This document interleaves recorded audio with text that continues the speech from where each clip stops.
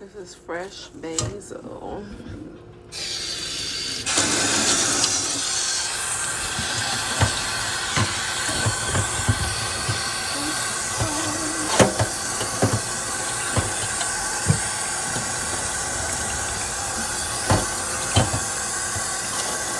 And you can eat the flowers too.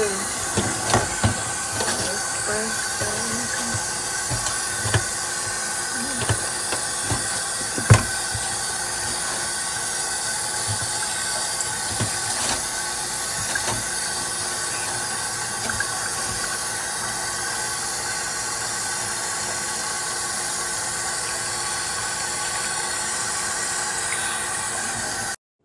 My fresh basil. I'm going to make some pesto. So I've already cleaned these. I washed these. I'm going to separate them like I separated these. Most people will throw away the flowers. These are the flowers. You can eat these. There's nothing wrong with these flowers. I'm going to use the flowers as well. Fresh basil is all clean. Got it from the farmer's market. I'm gonna put a little bit of Himalayan salt. These are my Brazilian nuts. Have olive oil already in my blender, and I'm also going to use fresh garlic from the ground. This is fresh from the farmer's market. When I say this garlic is fresh, super fresh. Okay, once again, my ingredients was Himalayan salt, Brazilian nuts, basil, fresh garlic. You can also use Parmesan. I'm not using Parmesan cheese in mine, but you can put Parmesan, and if you don't have Brazilian nuts, actually you can use pine nuts, but pine nuts, I didn't have any, and plus they're a little more expensive. So I'm going to now blend this up, and then I'm going to add my fresh basil.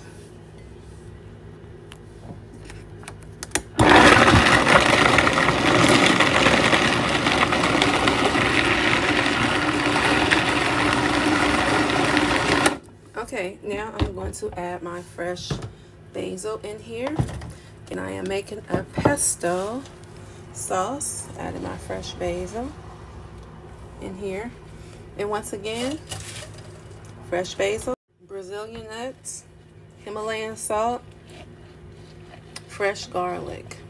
Okay, you can put it in the processor if you want. Only thing, like I said, I'm not going to put Parmesan in mine.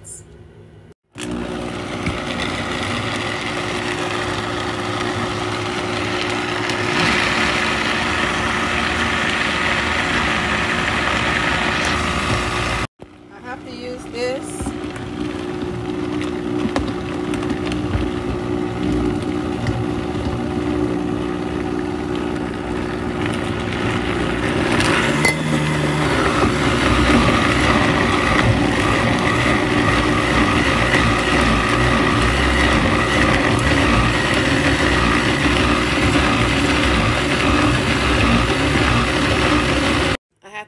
Add a little bit more olive oil in here.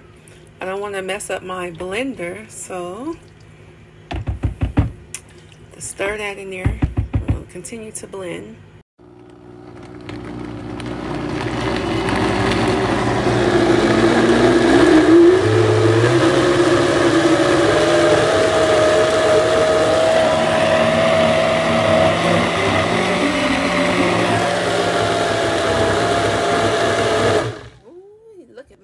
Pesto. Okay, this is cheaper than going to the store. Okay, look at all this pesto. I got my pesto. Y'all see that? The only thing I didn't add was Parmesan cheese. Add Parmesan cheese, and it gives it that that rich flavor. But it's already rich and good because I put garlic.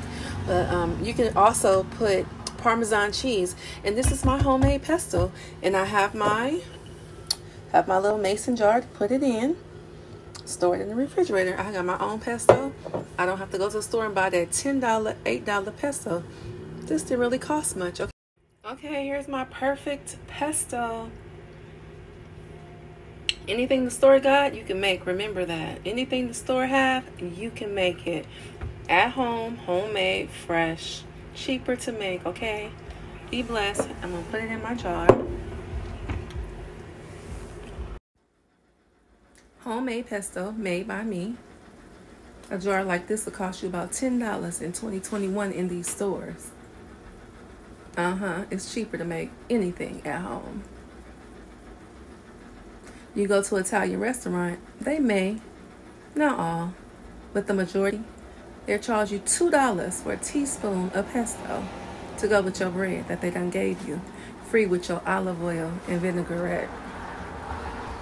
Once again, my ingredients: fresh basil, fresh garlic, Himalayan salt, Brazilian nuts, but like I say, you can use pine nuts as well, and olive oil.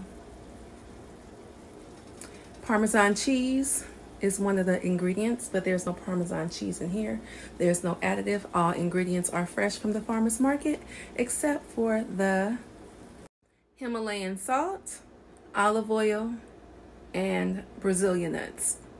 The rest of the ingredients are from the farmer's market, but all my other ingredients are natural. Thank you for watching my video. Thank you for taking out the time. I appreciate it very much. Try this recipe and let me know. But you might want to add Parmesan cheese. I just didn't have any Parmesan cheese, but you can add Parmesan cheese into your pesto. Okay, be blessed and God bless you. I love y'all.